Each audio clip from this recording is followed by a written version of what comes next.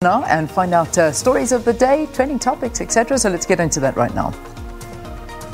Well, first up, former treasurer of the ANC's Greater Johannesburg region, Jeff Makubo, is expected to testify at the Commission of Inquiry into allegations of state capture when it resumes this morning. And this promises to be very interesting given what was revealed this week at the Commission regarding payments that Jeff Makubo is said to have received through EOH, CZ Kotwa, Regin Kabinde, etc. So this promises to be quite interesting today.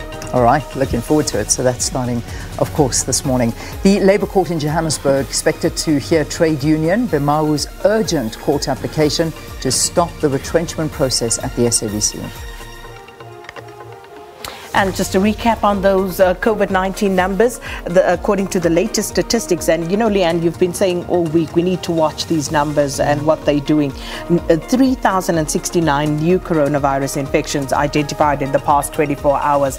And that takes the cumulative number of infections in the country to 778,571. And the death toll is now 21,289. And if I may add, the reality is that those numbers that we were reported on yesterday, I mean, this is over 20,000 cases in a week that we've seen happening.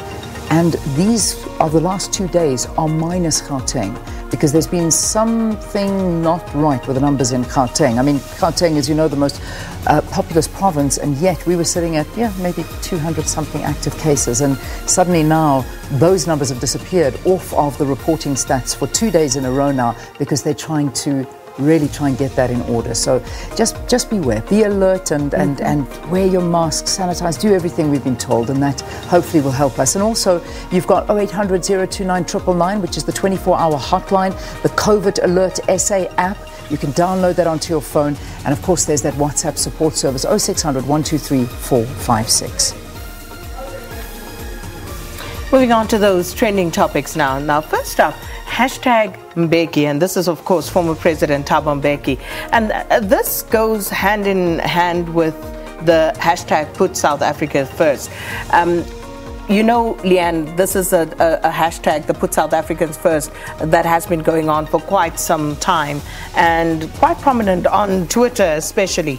Now, President Thabo Mbeki yesterday, or I'm not sure if it was yesterday, but I saw the video, not quite sure as to the dating of it. But this is what the president had to say, I think, in response to a question regarding that. That this thing is systematically organized all the time by people who are opposed to the development of our country. So anybody who kind of tries to blame the problems we have, and they are very real, whether it's problems of poverty and all of that, to blame all of those on these so-called foreigners, and therefore to say drive the foreigners away, that person is not in the least interested in the future of our people.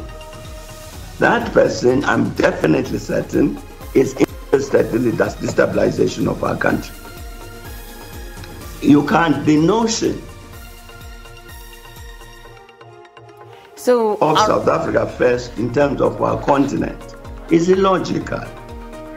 So our apologies, because, unfortunately that particular clip just getting stuck there as it is buffering. But the former president basically saying that, as you heard there, maybe the issues are very real.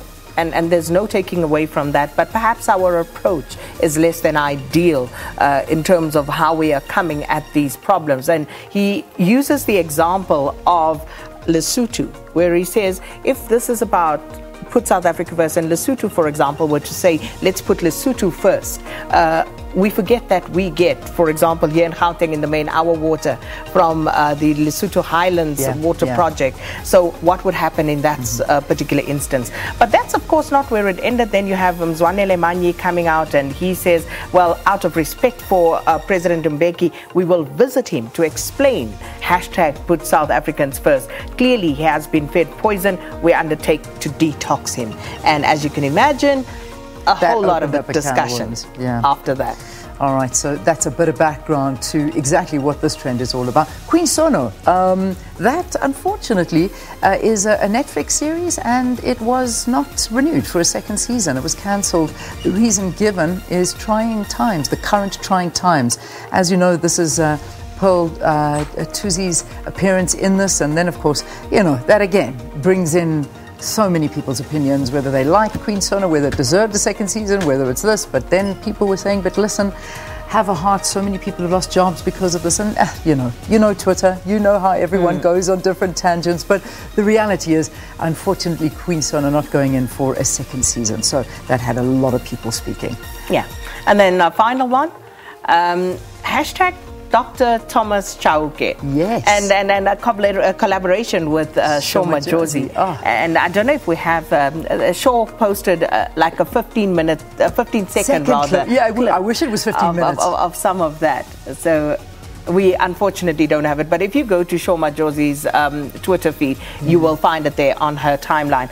And the legendary Dr. Thomas Chauke. I remember a previous radio show that I used to do. This was one of the people that I wanted to interview. We just never got to it. But really, so this is it's a shout out. He's an absolute living legend. Dr. Thomas Chauke has done the most for the development and the preservation of Xitsonga traditional music and development of the language as well. He is a recipient of the Order of Ikamanga. I know this because, as I say, I wanted to do an interview with him. So really happy to see that collaboration with living legend Dr. Thomas Chauke and Shaw Majosi. So nice. All right, well, there you go. Those are your trending topics, and keep your eye on social media. I can also see Thanksgiving is trending, and that's what was happening in the US. But Black Friday, guys, Black Friday, that's another big growing trend. So watch for that one, and take it easy out there if you are running off to your Black Friday specials. All right, we're going to take a break here on the program. After that, we have got Professor Maluleke, who's going to be your guest in conversation. Yeah, indeed. Professor Tinyiko Maluleke will talk about yesterday's Constitutional Court application that was heard regarding the public protector and that investigation into President Cyril Ramaphosa's hashtag CR17 campaign funds for his election to the ANC presidency. So that's coming up after the break with political analyst Professor Tinyiko Maluleke.